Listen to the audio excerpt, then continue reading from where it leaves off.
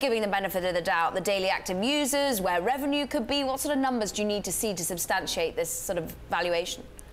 Yeah, you need to see a pretty steep trajectory in the revenue curve. But really what it boils down to, it boils down to three things. One is innovation on the camera. We really haven't seen that much innovation, since the actual invention of the digital camera back in 1975, aside from pixel quality. And I think as they push on the hardware side, like we're seeing with Spectacles, and on the software side, I think you're going to be in a position where they can conceivably, take over the camera app on your phone. Now, that's the hook. The money, the holy grail, is going to come from these premium content deals that they do, where they curate that and offer a completely differentiated, mobile optimized experience where, with all the competing platforms, it's plug and play, taking TV content, putting it into mobile.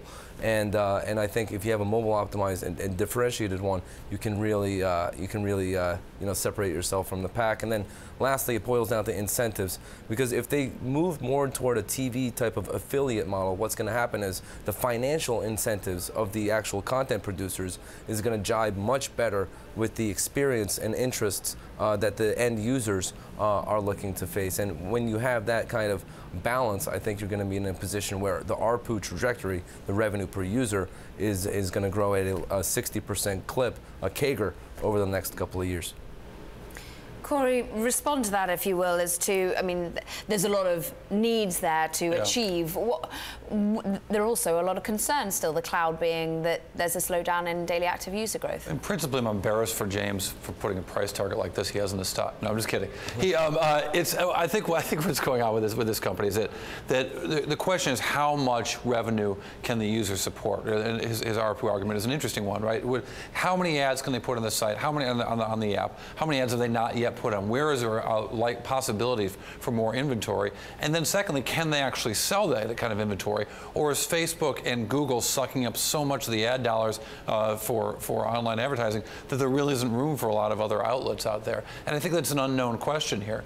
And then, of course, the other big issue with this company is this head-to-head competition with Instagram. When Instagram launched Instagram Stories, the dramatic growth that Snapchat had seen fell off a cliff. And cameras aren't going to make up for that at the end of the day, I don't think. That fundamentally they're going to have to sell ads on their platform. They're going to get their platform to grow. And it looks like Instagram Stories is preventing that from happening. And we'll know in a couple of quarters whether or not these guys can grow this business or not. But right now it looks like they're in trouble. James, respond to that in terms of the competition out there, because can Snap create a new model, get content that perhaps hasn't been designed for other users before, the way that they do mainly for the mobile phone, and create something different and make money even at the, not potentially the expense, but at the same time as Facebook and the like? Yeah, I'm going to have to fundamentally disagree. What? We like a bit of disagreement. How dare you?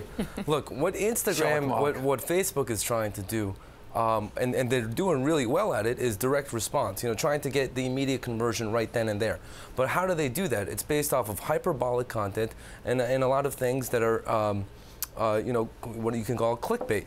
Fake news. To try to get the impression, and so that it's a revenue sharing model. The more clicks you have, the more revenue the publisher and Facebook generate. Now, what Snapchat is trying to do is trying to replicate television, where you have these where it's about brand dollars and affinity, and then you compare the Facebook and Snapchat dollars. Facebook is about 30% of the digital of the ad market that's for digital and direct response. Now the television dollars is 40% of the $600 billion ad market, and they haven't moved over to digital at all.